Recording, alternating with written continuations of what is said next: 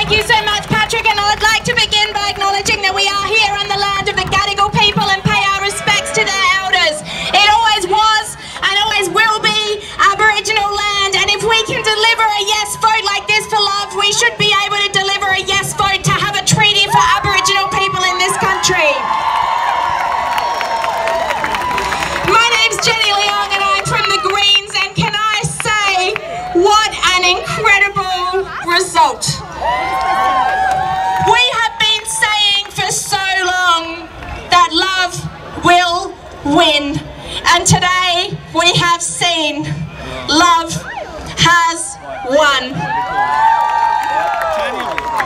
I remember standing at Taylor Square on a very, very dark Friday a long time ago when John Howard passed the amendment to the Marriage Act, when there was no opposition cry from Labor, when the Greens tried to amend and stop this discrimination from taking place, and we all gathered at Taylor Square thinking to ourselves, how on earth could someone pass a law that was so hateful, that was so divisive?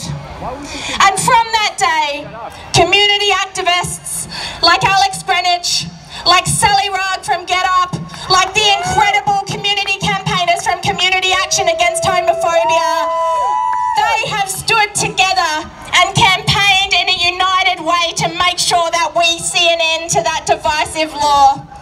And today, can I say, the momentum is there and we are on the path to a whole lot of rainbow weddings. And that is a most wonderful thing.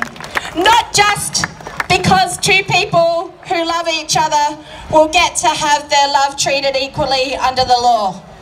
Not just because when we go to wedding ceremonies in the future, we won't have to hear that most hideous and divisive line that says that love and marriage is just that between a man and a woman. But the reason why this is so important is because all of those young LGBTIQ people out there feel vindicated by this strong national support for equality. So I want to encourage you to do two things.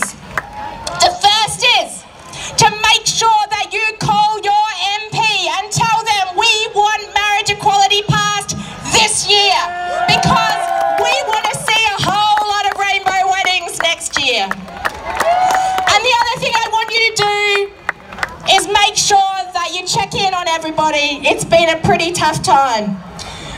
It's been a pretty full-on time for everybody, and this has been an overwhelmingly wonderful result.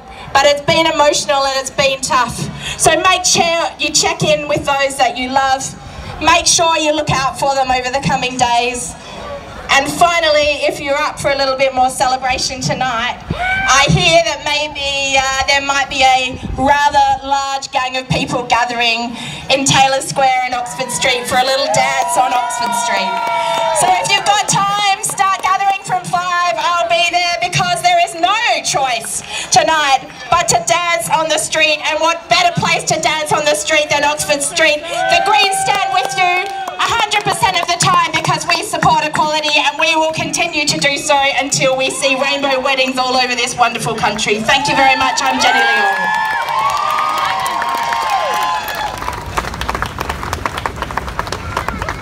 It was many, many years ago that I stood exactly in this square, no doubt with many of you, as John Howard's marriage amendment passed through both houses of Parliament.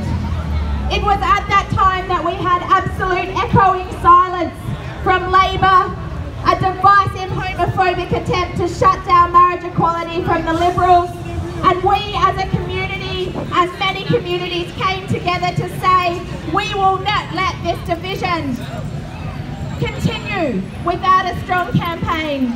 It is now over a decade later, and this morning when the statistician made the announcement, we saw that love has won.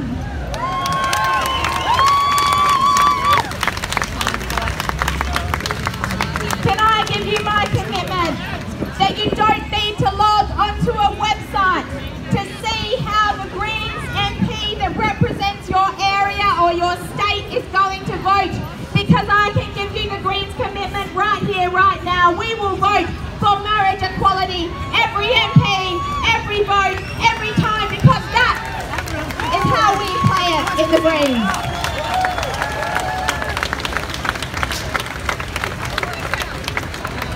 I want to take the opportunity to say a massive thank you to the incredible people that have been a part of organising and mobilising this campaign.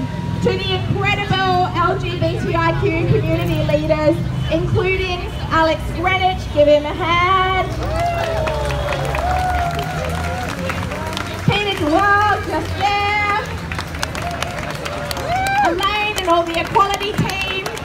But I also want to take a minute to acknowledge a couple of other people. One is Sally Rugg from Get Up, who has been fighting and campaigning tirelessly for marriage equality. Sally! Skills and expertise that I have not seen in a campaigner for a very long time. And there's another group of activists who have been campaigning for equality for LGBTIQ communities for a very, very long time, and that is Community Action Against Homophobia.